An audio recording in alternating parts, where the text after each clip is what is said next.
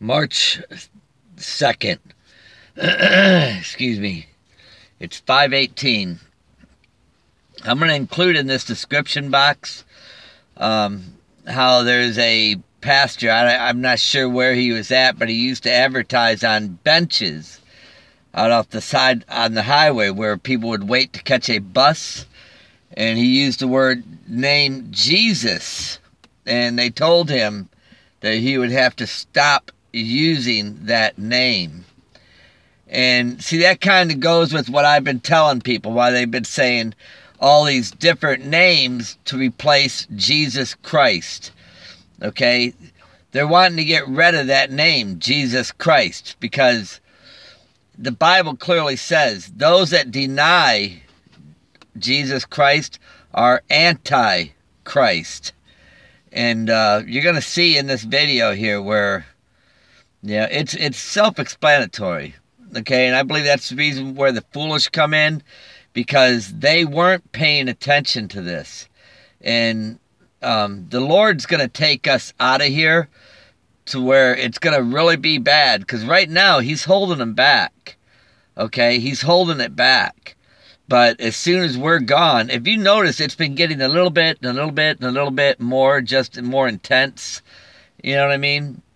And when we're gone out of this equation, then it's really going to be bad, because there's not going to be nothing here restraining it anymore. And he's going to have power and authority.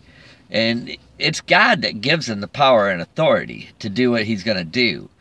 And that's why it also says in the Bible, as soon as your fellow brethren, in Revelations 6 or in 5, where it says when your fellow brethren are killed as you were killed. People are just enjoying their lives right now. They're not even in paying attention to what's going on. They're not taking nothing with them, you guys. And you see why I am where I am. I chose to do what I'm doing because I seen the wickedness. And when I was approached to say, they said if I spoke less about Jesus Christ, they would turn my life around. Listen, I wasn't even talking about Jesus Christ. And I didn't even have a Bible at the time, okay? So I knew something was wrong. Didn't take a rocket scientist to figure it out. That angel blowing that trumpet, I received this in 2014. My football coach, he offered me a job in 2014. Just before I got this photo. And I had something come over me where I knew something bad was coming on here. I started noticing it in 2001 when I killed those snakes in my kitchen. 2 days in a row. In the exact same spot. And this was when the Twin Towers were knocked down. And these two snakes looked identical. You know, identical. And they were in the exact same spot. And, I mean, you know, listen, I've been around for a little while, and I've never seen nothing like this happen in my life. And so I started also noticing, after they were knocked down, things were getting worse every year. And people were getting a little bit more waxed cold, you could say, okay? Like it says in the Bible. More waxed cold. And today, it's really extremely that way. The perverted lifestyle, everybody's accepted it. We're getting ready to go home, okay? We're going to be taken out of here pretty soon. My dreams, when I was at that campsite, I seen the stars moving back and forth as I was looking up. But what was happening was the earth was shaking like a drunkard to and fro, okay? That's why everything in space looked like it was moving, but it was actually the earth that was moving, okay? And then as we were being lifted up, just being lifted up, I seen stars coming down. And that's exactly what it says when the sixth seal was opened, okay? It's exactly what it says.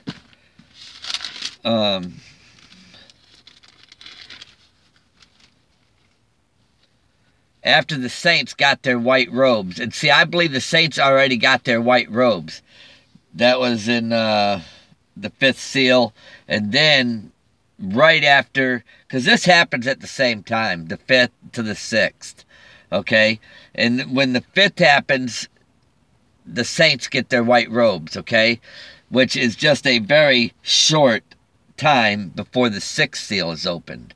And that's when the earthquake happens. And I've been telling everybody, I feel they've already gotten their white robes. Why? Because of that dream that I had where I was getting into that room. And then when you go into Isaiah 26, verse 20-21, this is the dream that I had. Come, my people, enter thou into thy chambers, and shut thy door about thee. Hide thyself as if it were for a little moment. You see how I uses that term, as if it was for a little moment? Because that time that we're going to be there, a lot is going to happen here on earth, because time won't exist as it does here. You know what I mean? Time is going to be different. When we're there, where he's going to put us, where he says, come, my people, he's calling us to him. Come, my people, enter thou into thy chambers. Remember, he said there's many rooms in his Father's house. Enter thou into thy chambers, and shut thy doors about thee. Hide thyself as if it were for a little moment, until the indignation overpassed. For behold, the Lord cometh out of his place to punish the inhabitants of the earth. See, we're not going to be on the earth when this happens, for their iniquity. The earth shall also disclose her blood, and shall no more cover her slain. All right, now that was a dream I had. I had to hurry up and get in that room, okay, and shut the door. So therefore, you know, it talks about woe to Ephraim, and Ephraim, you know, that was one of Joseph's children. And then if you look at America on that $1 bill, there was the 12 tribes, okay? The 12. Now, why is it that here on the back of the $1 bill with the one eye, you see that eagle, and it's got 12, the olive branch. It's got 12 leaves and 12 olives on the olive branch. And then it's got 13 leaves and 13 olives. And then on the other, where the arrows are, it's got 13 arrows. And then above it, the eagle, it's got 13 stars. We know we have the 12 tribes, but those that say they are Jews but are not Jews, that's here in America, okay? And what are they doing? Oh, it's in the Hebrew Bible. You know, this is what his real name is. And they're trying to change the name of Jesus. Now, I want you to look at the video that I'm going to describe in the description box. You're going to see where they're coming against the name of Jesus. They don't want it being used anymore, period. You know, you can't advertise that name no more. There's a reason why they want to get rid of it. Now, listen, if somebody's telling you that name is the same as Jesus Christ, it's the same, well, why don't you use it if it's the same? Instead of trying to convince me of using something that's not, you know, what everybody else has always called them. My family's families have always called him Jesus Christ. See, they're trying to further deceive you, okay? Now here, you see on the sixth seal, okay, or the fifth seal, it says they were all given white robes, and they were told to wait until their fellow brethren were killed as they were killed. And then it immediately gets to the sixth seal right after that. That's where the earthquake is, immediately. Now, the wedding supper said that they were called, but they didn't show up, okay? They didn't show. And that's why he sends his armies down here to destroy those murderers and to burn up their cities, okay? Well, the great earthquake here, it shows you right here, the great earthquake, and the stars fell from heaven. This is when we're getting ready to go, as it says in the marriage in St. Matthew's 22. It speaks about that. This has everything to do with the sixth seal right here. Same thing. All right, because I seen as we were being lifted up as this happened. And then what does it say in St. Matthew's? To go out into the highways and bid as many people as we can, and the wedding was furnished. In other words, he's going to try to get people, even at that last moment. Okay, and then the wedding's furnished. We're gone. And then it says, that's when they all started saying, fall on us, for that great day of his wrath has come, and who shall be able to stand? You know?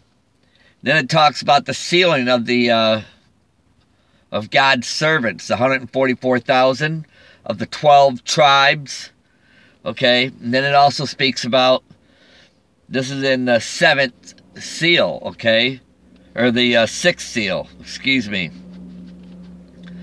Have you noticed they came out with a new iPhone called 7, iPhone 7? See, the signs are on the earth. They're putting it right in front of your faces. It's just a lot of times people aren't paying attention. They're too into the worldly lust of this life. Okay? Now, the saints are going to be taken up into heaven, okay? That's when we're taken up there. And I believe that's when we go into our chambers and God's indignation comes down, okay? And once we get everybody for the wedding to be furnished, he said, for a little while.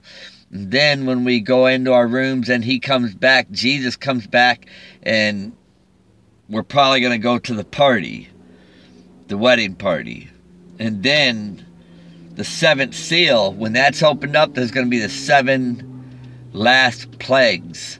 Okay, and it's just going to be horrible what's going to happen. They won't survive it. This is going to be probably the last 3.5 years or so, where things are going to get really super wicked. You know, because it's going to say here, woe, woe, woe to the inhabitants of the earth, by reason of other voices, the trumpet of the 3 angels which are yet to sound. Just the 4 trumpets that sound is going to be really bad. And then there's going to be 3 to go. You know what I mean? That's when it talks about the plagues coming, or the locust coming out.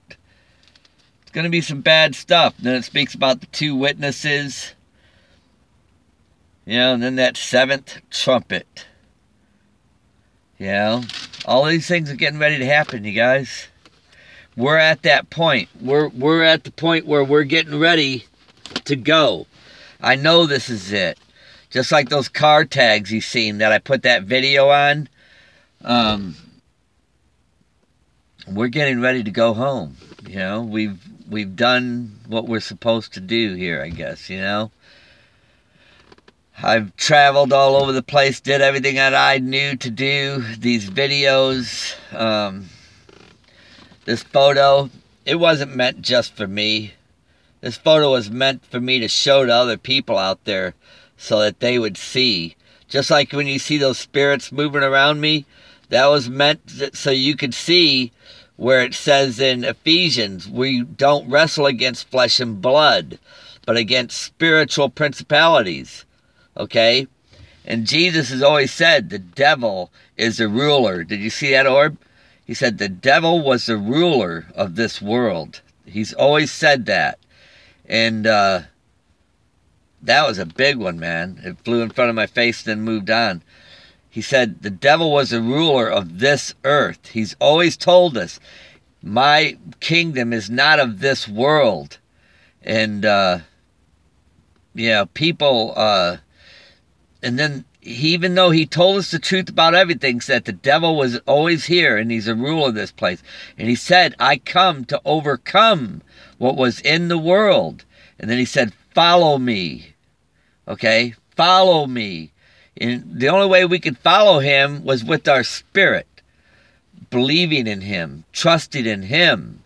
All right? And the reason why he said to follow him was because he knew in our flesh we wouldn't make it. And if you look around, most people ain't going to make it. They're not going to make it. And I've had a lot of people telling me, don't show this. This is just for me only. No, it's not meant for just for me. Because if that's the case, I would have gotten this photo in 77. I didn't get that photo until 2014. Okay? So that means it was meant to be shown to everybody. And I've shown it to everybody since 2015. September 2015 is when I started showing it on the internet. And now you can be sure our government, they're very well aware of me being here. Because you know how they are about aliens. They're always looking for life on other planets. And let me tell you, the devil was looking for this. And the devil's always been here. And you can be sure when the devil seen that, it got his attention. And where was the devil? I say he was in Area 51. Okay? Why Area 51? 5 plus 1 is what? 6. Okay? That's man's number, 6. There's cloning going on out there too, okay? You guys don't hear me talking a lot about the cloning. The reason why they clone is for the demonic spirits, so they can host the bodies, okay? They host them like puppets. It gives them something to live in. And I don't really want to get too distracted with that, because God's coming here. He's going to destroy all this, okay? Listen, I'm going to let you guys go. God bless you. I love each and every one of you. I hope and pray that you get something out of this message. Know this, that when the earthquake shakes, we don't have to be fearful, because our eyes, we were separated, we were awakened, and we know what it says in Matthew 22. When this happens, we're going to very calmly go, oh, we know what this is. This is where we're supposed to bid as many as we can, good and bad, to the wedding. And then we go. And then when we go, the stars are going to be coming down. And it's going to begin getting wicked here for those that are left behind. God bless each and every one of you. I love each and every one of you. And look up, for our redemption draws near. Okay?